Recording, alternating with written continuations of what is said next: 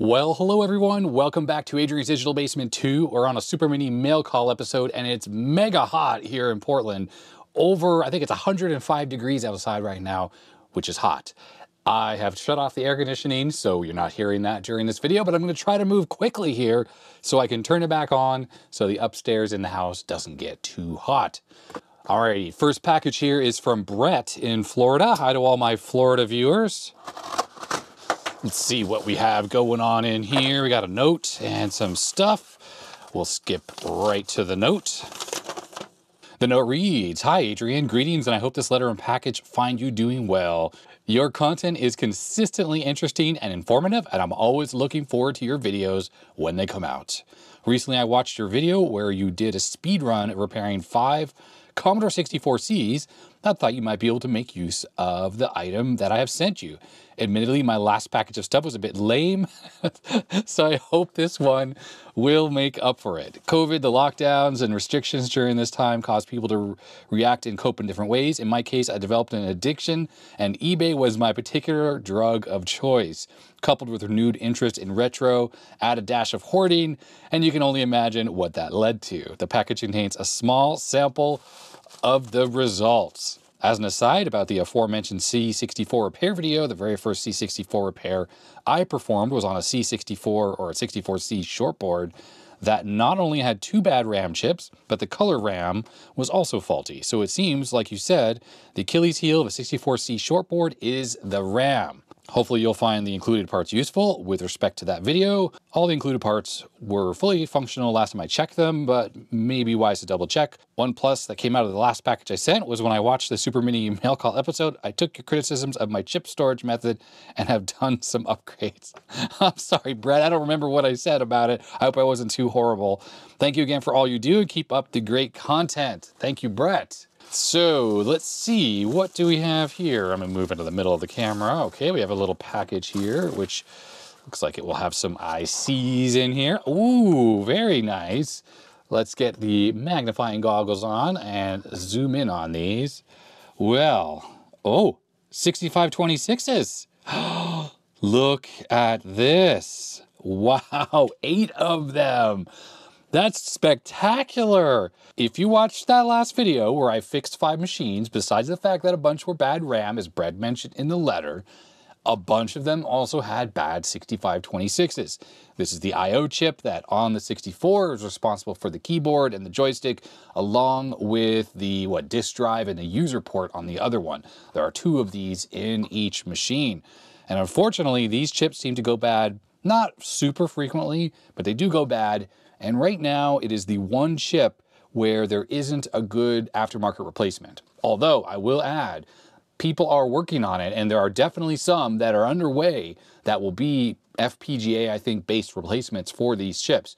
So they're here. They're just around the corner. The question, of course, is going to be with any FPGA replacement, will it be cost effective to replace the chips that are in your machine, or will it be cheaper just to buy replacements off eBay or whatever? But I haven't looked at 6526s in a while, and let's be honest, when I do those repairs of those 64s, I put a working 6526 in there. I don't leave that chip in there because I took it out of another working machine, get it working in the machine under test, make sure that it's fully functional, and then I move that chip back into its original machine because even I don't have very many of these. So this is actually awesome because this means I'll be able to, actually fix some of these machines, truly fix some of these machines, not just fixed in the sense of yeah, it works now, and then I put a label that says that that's the bad part. You got to put a working one in to make it work again.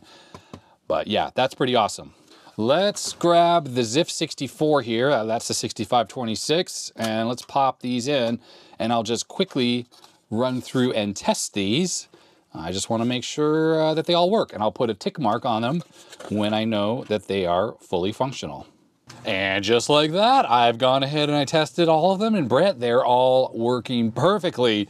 The ZIF 64 makes testing chips like this a cinch. Of course, I do have the test harness connected. Thank you for the viewer that sent that in, along with the diagnostic cartridge here. and then I just quickly swap through these. And I have this nice Sharpie, finally, so I can write on stuff with a marker that's not hard to see like I normally do. So thanks again, Brett, for sending these in. These are amazing. I shouldn't close the lid quite yet because the paint might be wet. But that is awesome. That is going to go to fixing a bunch of more Commodore 64s. And when I was about to put the 64 away, the diagnostic was reporting that my 6526, the one that's in this machine, was not working. And I gotta say that this chip, it works, but it seems to be sensitive to where I have it in the socket there. So what I'm gonna do is I'm gonna try to clean the legs here. So a little bit of Deoxit here on some magic eraser is my kind of go-to trick for trying to clean these. So let's see here. Yeah, it's just getting some oxidation off the legs there. Take a look at that, a little bit of crap there coming off. And we'll do the backside as well. It does shred the magic eraser a little bit. Okay, let's see. Is that gonna fix this chip so it works? Unfortunately, I don't have the capture device connected up. I'm using my little Apple IIc monitor here. Let's see if this results in a working system. All right, I don't think you'll be able to see it, but everything is okay now. So at least for now, that little trick did the trick. That trick did the trick. The problem is I have been having this issue on this machine occasionally, and literally just moving that chip around in the socket makes it work. I thought it was the ZIF socket, but every single one of these chips that I tested from Brett worked fine. And yet when I put my chip back in there right away, I just thought, I'll turn it on just for good measure. And sure enough, it said keyboard open and yada, yada, yada. And I've tried swapping the two chips that are in this machine into the different sockets, like from the ZIF into the regular one, and it seems to always be the keyboard that is the problem. So I think that ZIF socket is just flaky, and maybe I need some more Deoxit in the socket. Anyhow, time to move on. This is not a repair video for my ZIF 64. Alrighty, so next package here comes from Peter in Indiana. Hi to all my viewers in Indiana. Where's my knife? I have misplaced it. Here it is. Ooh, it has some really nice foam packaging. We have a letter or something on the top. What do we got inside? Ooh, really nicely packaged. With all sorts of goodies in here. I think I just accidentally switched the camera input by putting something on top of the mouse. Okay, that's it for what's in the box. Looks like we have some kind of a computer or something here. So let's take a look at the letter in here. Is this some candy? It looks like some candy maybe. Ah, yes, okay. I remember this, the date here, June 29th. It's been a little bit of time. Let's zoom in here. So, dear Adrian, here's the Atari 1200 XL we discussed over email the other day. I bought it along with its power supply from someone at VCF West sometime in the late 90s or early 2000s. Wow, VCF West's been going on that long. I always wanted to do something with it to learn how its graphics worked, since I grew up as a Commodore kid and the Atari graphics arcana were deep mysteries to me. Sadly, I never got around to doing much with the machine. When I saw your recent video on the Atari 800 and 800 XL, I thought you'd be the right person to have this little quirk of computing history. So far as I know, the machine is in working condition. It powered up only a few months ago. Not having any of the disk drives or printer peripherals, I was unable to test the serial port. I did replace the keyboard membrane because the old one was completely shot. Well, that's incredible. That is awesome. There's a little shop down in San Jose called Best Electronics, I think it's called, that specializes in Atari parts, and they have replacement keyboard membranes for some of the machines. Other than that, I believe the machine is original. I'm also including 3 cartridges, basic, logo, a language that fascinated me as a kid, and looks like an unopened copy of Dig Dug, although at some point in the past, an elephant seems to have used it as a cushion. Thank you for the entertainment and interesting videos you've made, and I hope you find these things interesting. All the best, Peter. Peter, thank you very much. That is amazing. I remember talking to you about this computer, and yes, on a recent second channel video, I mean, maybe it's not so recent at this point, I took a look at several Atari 8-bit machines to figure out which ones worked and which didn't. And I had a brand new in-box Atari 800, well, not new in-box, but an in-box 800 XL. And in there were some magazines and stuff, or like, you know, brochures talking about all the different versions of Atari machines that existed. And in that, it talked about like this, I think it was like a 1400 XL or some kind of an Atari machine that was never released. And instead of that computer, the 1200 XL was released, I think, or I'm maybe mixing up my history, but the 1200 XL is a very odd machine. Whoa, this is in mint condition. Whoa, look at this thing. It looks incredible. Whoa, it is very, very nice. So the 1200 XL was a bit of a flop.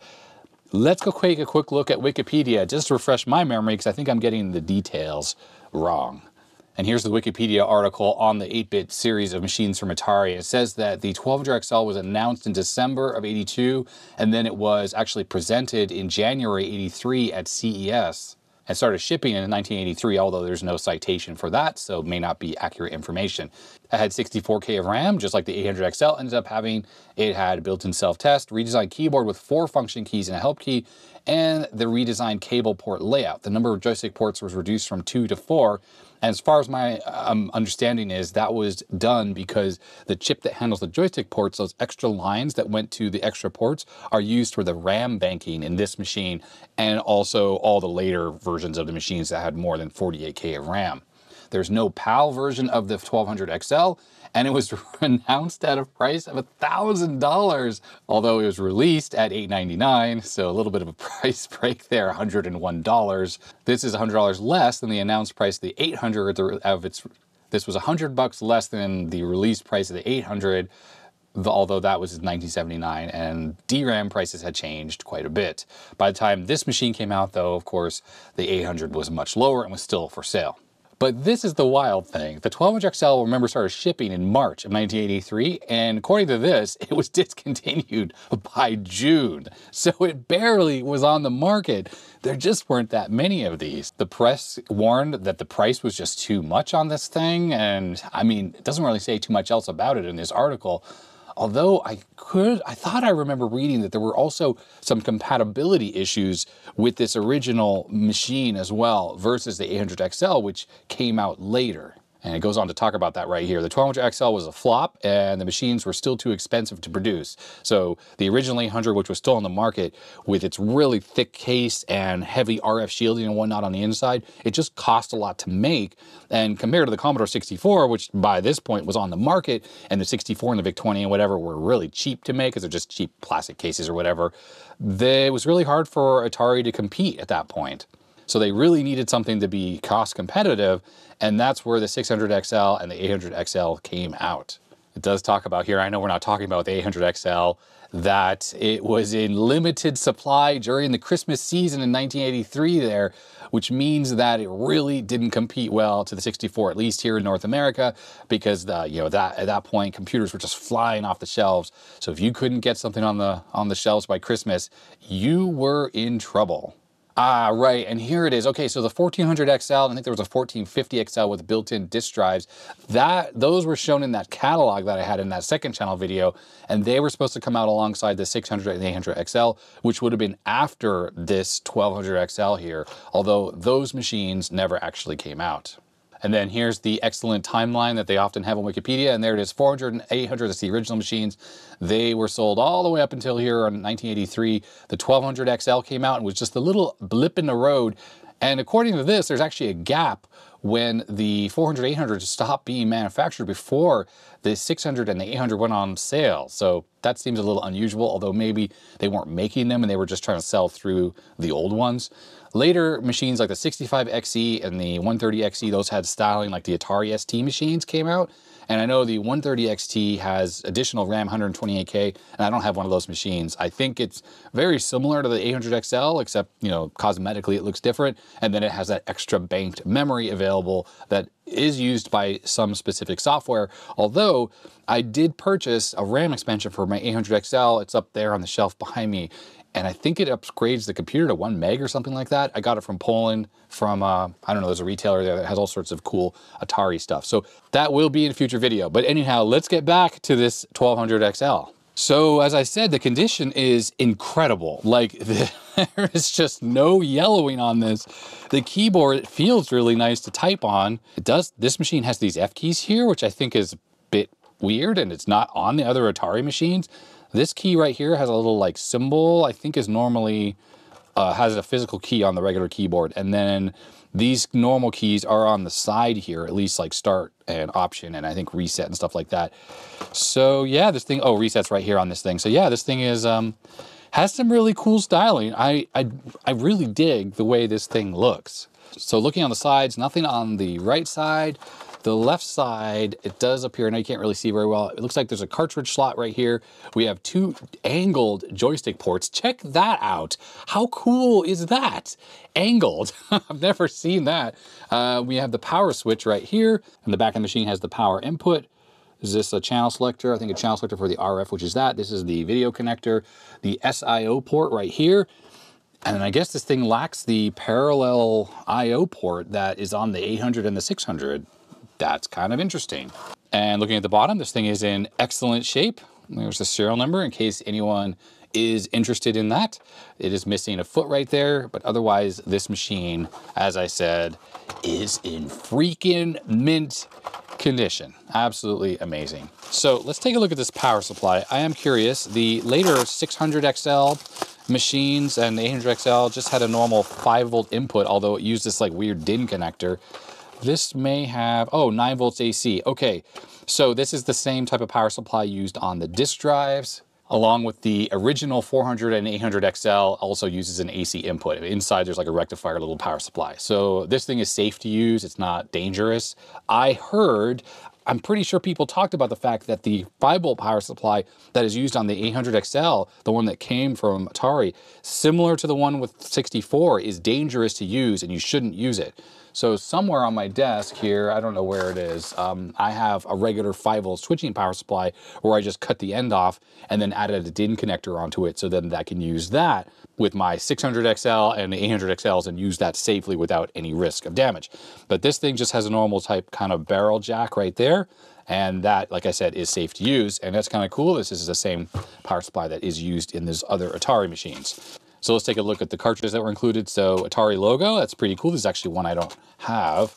And then this one here is basic computing language, which I don't really understand the point of this unless somehow it's not built into this particular machine. I do have a couple cartridges I just have sitting off to the side right here. I have Miss Pac-Man. This is for testing.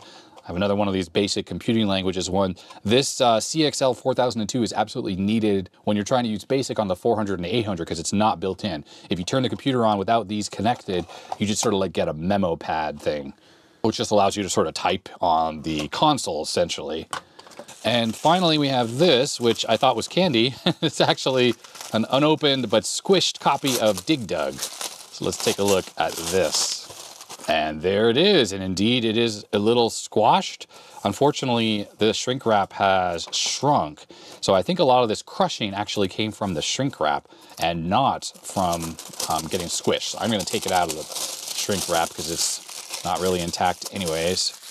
And I kind of dig this box art here. Look at the guy with the bomb here and the underground smash arcade hit video game cartridge for the Atari 2600. Wait a second.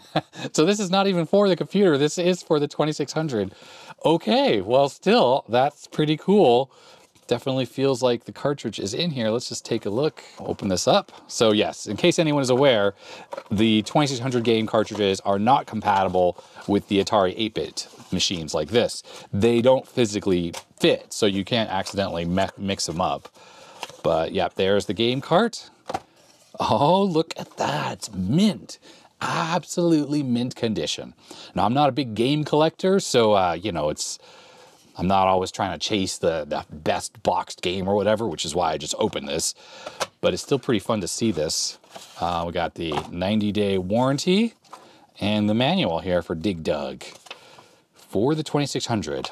I'll break out a 2600 so we can validate that this cartridge does work. But first things first, let's grab some cables and let's test this machine out and see how well it is working. For connecting this up, we have 2 cable options. We have a VIC-20 cable here, so just composite video, that works. And there's also this one I made, which is the Chroma Luma output. And it says Atari 800 because the 800 has the Chroma Luma.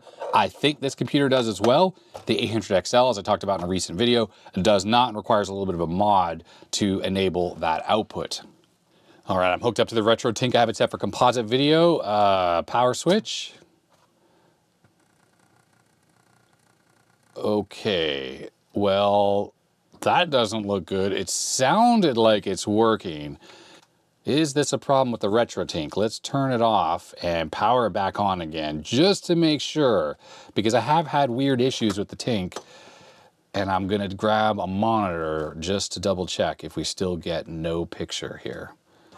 For whatever reason, this RetroTink always seems to default to OIP, PBR, whatever. And yes, look, see, look at that. It was a problem with the RetroTink. This thing is very problematic. I probably need to upgrade the firmware. I'm on 3.0. I don't know if that's the most current version or not, but I have nothing but problems with this thing. It is an issue. Okay, so cool. When you turn this on, look at this cool Atari logo you get, which kind of implies actually that the BASIC is not built in and you need the BASIC cartridge to actually do anything. So first of all, let's try powering it on with the option key selected.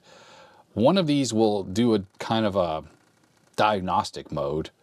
It's not that one. No, actually, so all you have to do is push the help key when it's at that Atari logo, which seems a bit different than it is on the 800XL. So pops up with Atari, you hit help, and there it is. Memory, audio, video, and keyboard. So first of all, and we do audio visual and hit start. It's a little bit of an 8-bit dance party, the Atari style. It goes through and tests the, I think, 4 sound channels that the Atari has here.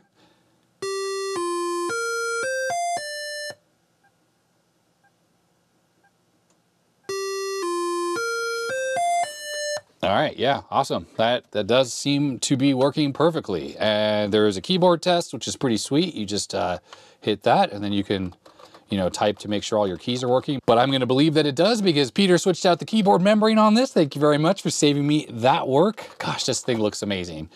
Also, I'm noticing that the image looks pretty washed out, but I am going to, once again, I'm going to blame that this is something to do with this. Now, everything looks okay, although I suppose it should be on 7.5 IRE. That is the normal setting for North America here. It still looks a little not great. There may be some fixes for the video quality on the 1200XL, so if anyone is aware of the mods you can do to the motherboard to improve the video output, definitely let me know, because yeah, it's looking a little not great. Now, remember, I'm not using the S-video output, so it could look better.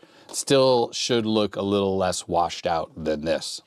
Let's do the memory test here, and I'll let this run through the test, and then we'll try out these cartridges. Oh, I just noticed something on the computer here. There's an L1 light and an L2 light. And as it's running through the RAM test here, these are changing. What do these lights do exactly? Is this indicate the RAM banking or something? I've never seen these on any other Atari. Now, while this is running as well, I noticed there's a little bit of a, oh, okay. I thought there was some kind of a mark inside this clear plastic here, but using this microfiber cloth seems to take it off. Okay, actually, no, it's a bit of scuffing in the actual clear plastic. So I could use some of that plastic polish to probably get that off. But this computer, as I said, it is absolutely in mint condition. So whoever owned this thing originally when they bought it must not have used it very much. Maybe they put it back into its box or something. I don't know, because it's like, wow. Peter, I am really grateful for this. This thing feels like an absolute treasure. And I'm really, I don't know, I'm really kind of amazed looking at this here on the bench here, because it looks so darn cool. The RAM test is still going on. I just wanted to kind of show the L1 and the L2 lights there changing as the RAM test runs through. Just kind of interesting there. And we are done with the RAM test and all is working. Now, I'm not surprised because the computer probably wouldn't work very reliably if it wasn't for that. But yeah, let's hit the reset button.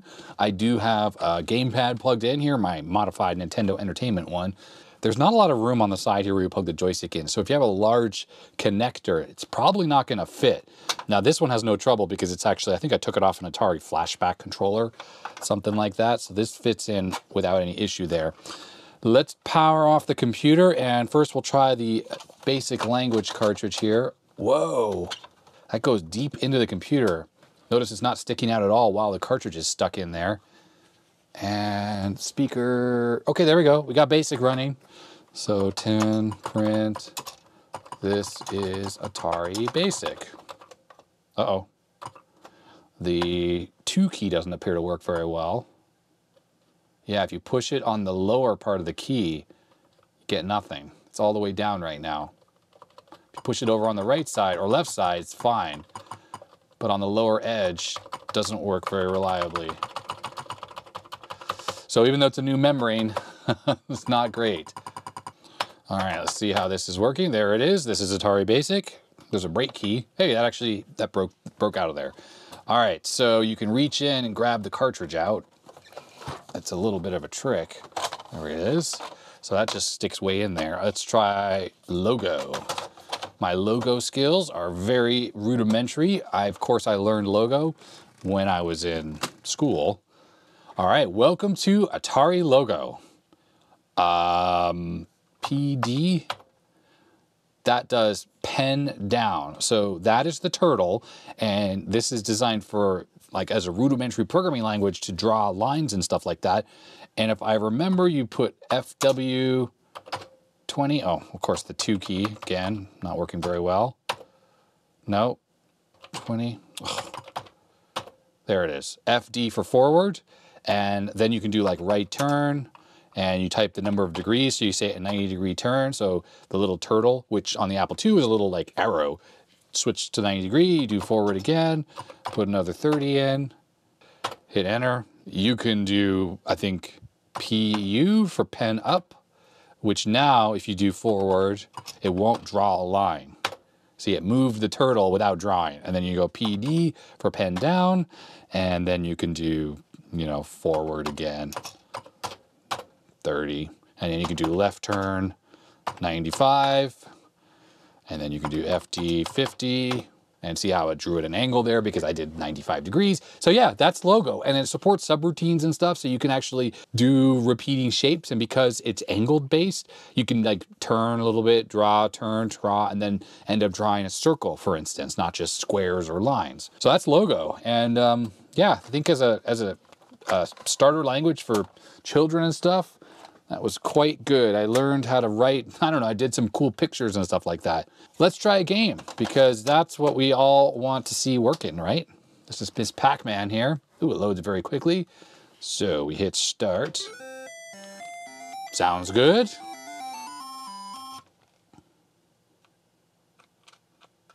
Hello? Hello? What's going on? Okay. Okay, I obviously have it plugged into the wrong port. Let's try this one. Ah, there we go.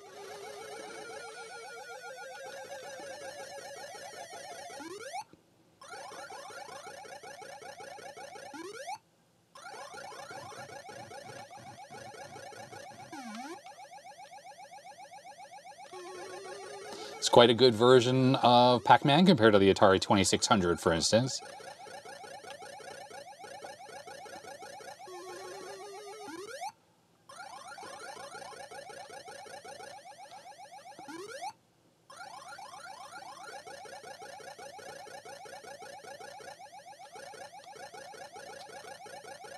Uh-oh. Nah, and we got some sprite flicker there. Anyhow, okay, so yeah, this machine is working great. I mean, I think the only problem we've encountered is that the 2 key doesn't work very reliably. If we pop in basic or logo or whatever, I should probably type the rest of the letters and just see which ones don't work. Actually, to be honest, I don't need that. I can just use the built-in diagnostics. So we just turn this on and we can hit the help key, which will take us into the diagnostics once we get the nice, beautiful Atari logo there. So let's see here. Yep, 2 is definitely problematic. 5 as well is not working very well at all. I think the tab key doesn't work at all. Oh yeah, it really doesn't work properly. Okay, anyway, so tab not well. So indeed, it feels like the, well, tab key barely works, 2 is very problematic, and then 5 is also not working very well. So if anyone watching has tips on how to potentially improve the keyboard on this thing, let me know. Considering it has a new membrane, is this just a matter of still some dirty contacts or something like that? I remember how it was on my 800, the original 800, that thing had a membrane. I had to peel it off, and I think I repositioned it slightly, and then it was working a lot better, but it certainly wasn't working very well. It wasn't working at all, actually, before I did that. So I'm definitely looking for tips and tricks on the 1200 XL about how to improve the keyboard, because definitely is let down by the fact that those two keys, look at this, 2 and 5, just almost nothing happening there. So Peter, thanks again though for sending in this machine. It is absolutely a jewel. It's mint. So the only problem obviously appears to be the membrane still giving us some problems. I can imagine though, before you switched out the membrane, the keyboard probably didn't work at all. So thank you very much for doing that. And yes, I'm just looking for tips on how to improve that little thing. But what a jewel, what an amazing machine. Thank you so much for sending this in. And I guess that's going to be it for the video, to be honest. So Brett, thanks for sending in those 6526s. We had a little bit of Commodore 64, and we had a little bit of Atari 8-bit on this video. Two rival machines. How many people fought with their friends about which computer was better back in the day? I can only imagine there was a ton of fighting. So yeah. Anyways, that is going to be it for this video. Thanks very much for watching. If you enjoyed it, I'd appreciate a thumbs up. Huge thanks to everyone who sent stuff into the mail call, this episode and everything in the past before. There's still a bunch of stuff I haven't gotten to that I need to show on video, to be honest. I'm trying to catch up, but unfortunately, I started to accumulate another big pile of stuff. So it's kind of what goes on, because I just get sidetracked working on other stuff, and then people are so generous and they donate things, so it builds up again. So there we have it. Anyways, if you liked it, thumbs up. If you didn't, you know what to do. Huge thanks to my patrons. They literally make all of this possible at this point. So their support means so much to me. If you want to become a supporter, there's a link in the description below. I recently did a live stream for my higher level tiers, my 4-bit nibble, whatever tier and up. They get extra stuff behind the scenes, things like that. And I did a live stream, my very first live stream for them. So that was just the other day, and you can go watch it on there if you want to watch a playback. Although unfortunately the live chat got lost because I edited the video in the YouTube editor, and like, little did I know, if you edit a live stream, it removes the comments, or you know, the live chat that's going on. So that totally sucks. But anyhow, it was really, really fun. It was about 2 hours long, and we just sort of talked about random stuff. People asked questions, and I just talk, as I do so well. And thanks for bearing with me. I'm still getting over human malware here over COVID, and so I have a little bit of congestion and residual symptoms and stuff like that. So yeah, anyhow, that's it. Thanks very much for watching. Stay healthy, stay safe. I'll see you next time. Bye.